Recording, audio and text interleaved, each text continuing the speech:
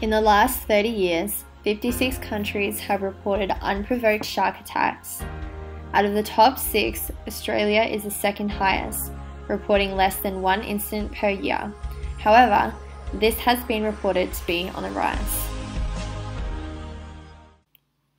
Since 1938, Queensland's population has increased from 1 million to a projected 4.8 million expected by the end of June 2018. The increase in population growth and the subsequent rise in beachgoers means more water activities, resulting in a likelihood of human and shark encounters occurring. We're creating an awareness and potentially a false awareness. Most people didn't even know what shark nets were. So when we talked about what constitutes a shark net, for instance, off the Sunshine Coast here, they thought they went all the way to the bottom of the ocean and went for a greater distance than they actually do. The results of a public poll conducted in 2015 show strong opposition for the current shark management strategies in Western Australia. With this in mind, we approached the public of the Sunshine Coast to seek their personal opinions on Queensland's current shark control program. Depends on where the shark incident is, but you do have to respond pretty damn quick. But luckily on the coast there hasn't been an incident like that that's required anyone to go out there. I'm a local, I live here. The shark deterrent methods are drumline and nets, I believe. I think they're quite effective, and I have no problem with them. I don't disagree with them. I feel they're being effective here because there doesn't seem to be any bad attacks. Between 1919 and 1961, there were 62 fatal shark attacks in Queensland. In an attempt to reduce attacks, Queensland introduced the current shark control program in 1962. Both nets and drumlines are used extensively along the Sunshine Coast, predominantly at patrolled beaches. They are located parallel to the shoreline at approximately 600 metres offshore at depths of between 6 to 12 metres.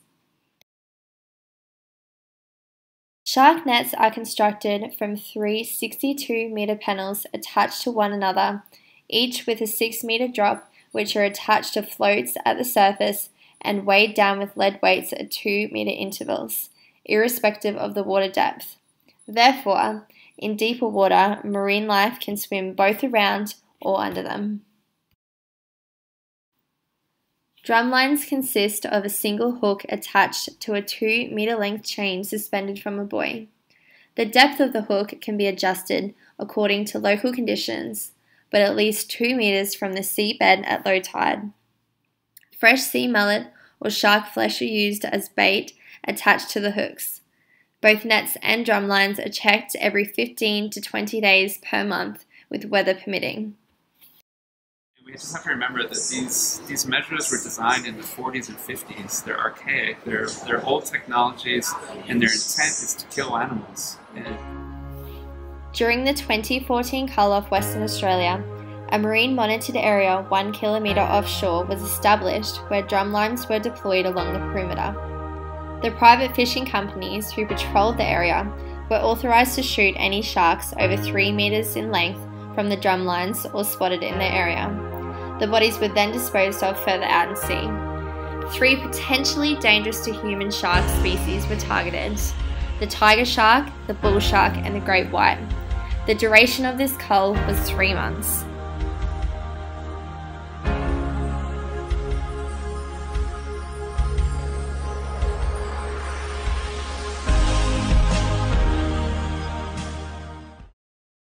In a 1998 CSIRO publication, the amount of rare, vulnerable, and endangered marine life caught in shark control devices was described as minor, with having limited effects on mortality.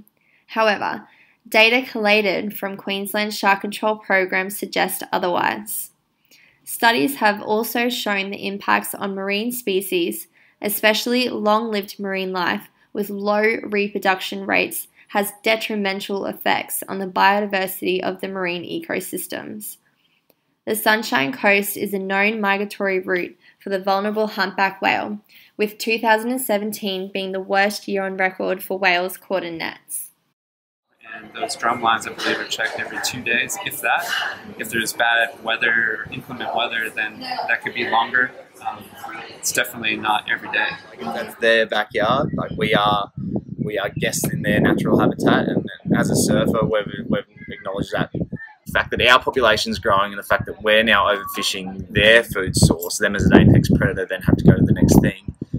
And I personally believe that's why we're seeing a lot of, regular shark attacks now compared to what we did. Because currently, any shark that's caught in Queensland waters is very likely to die. So being able to have a method that can catch them, and they possibly, we're not saying even if you put in smart drum lines whether they'll be released successfully or not, but having that ability to be able to monitor and release those sharks, that would be a huge outcome. Benefits that sharks play for our environment, that's something that you don't hear very often. If we consider the ocean as an ecosystem and a healthy lifeline for society to provide food, to provide oxygen, and all the other services that a healthy ocean provides to you and me, these things are being compromised by killing off an apex predator in the water. And we have a huge responsibility to protect them, especially the critical species that may not be around in the near future. For a take-home message to tourists, I'd just say, read the lifeguard board if they've put out that there was a shark sighting, or even jump on Facebook. There's the public shark sighting app page. You can see if sharks have been, sighted in that area.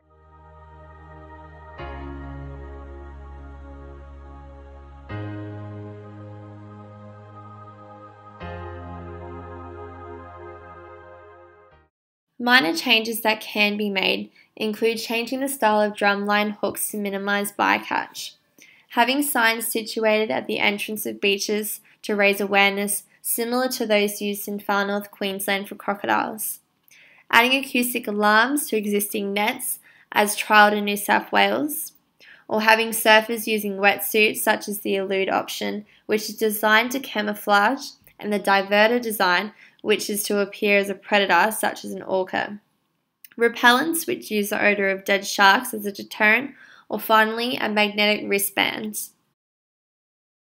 Major change alternatives can include shark barriers going from magnetic to plastic barriers, an increase in shark spotter programs, including the sonar technology of smart buoys.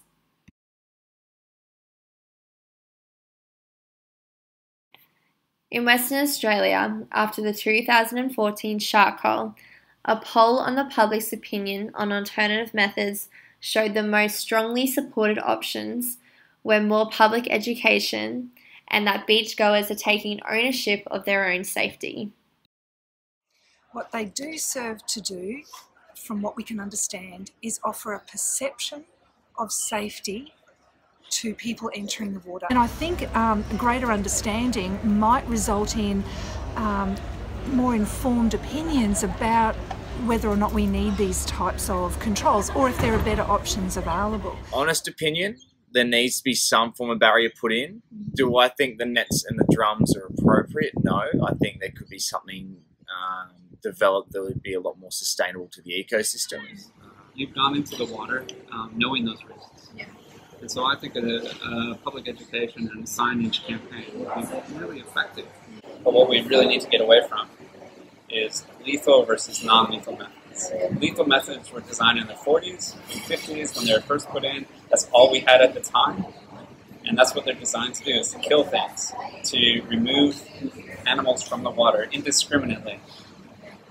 We can do better than that. It's 2018. Open up the conversation with your friends and your family around the current methods of shark control. What do you think it's really controlling?